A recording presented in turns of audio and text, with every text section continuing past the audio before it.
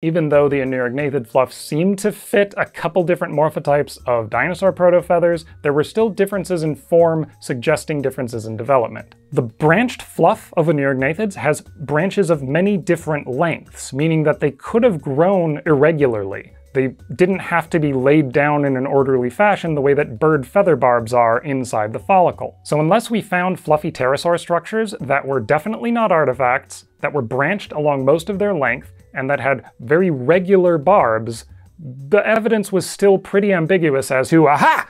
Cincotta and just so many co-authors described these little branched feathers on the back of a crest of Tupandactylus from Brazil. The barbs are consistent in length and spread out along the length of the shaft. The specimen preserves these towards the tip of the crest, as well as longer simple filaments closer in, and long, straight structural fibrils in the membrane sail part of the head crest. So we have different protofeathers in different zones. They can't just be overlapping because there are individual branched feathers preserved. They can't just be decayed actinofibrils because there are fibrils in the head membrane preserved.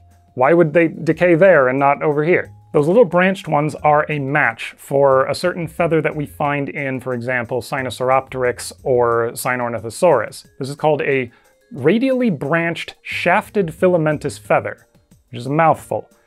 The authors just call all of Tupandactylus's integumentary structures feathers, and if you can't tell, I am 100% on board with that.